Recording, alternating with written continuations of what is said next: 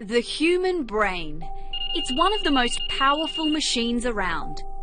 Simulating a single second of its activity needs almost 85,000 processors. The brain is a multi-scale, very complex entity, and we have to look at all the different levels of detail to understand it. There's still so much we don't know, like how to fix the brains of dementia patients, how to harness our subconscious, and why we dream.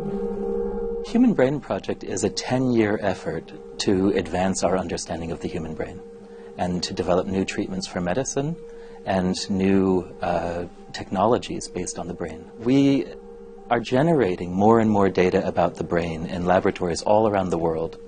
But until we bring that data together and see how the pieces fit together, we won't have a coherent picture of how the brain actually functions.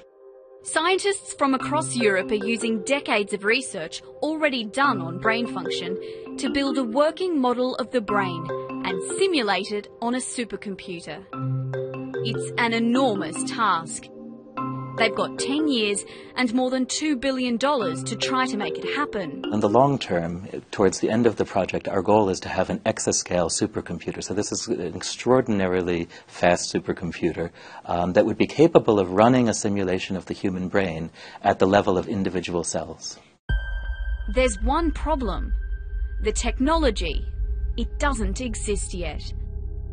If scientists are going to simulate the brain, they're going to need a computer that's 35 times faster than today's supercomputer. That's as powerful as 100 million laptops. With the project set to last 10 years, it may be a while until we start to see results. Until then, it's bound to cause a few headaches.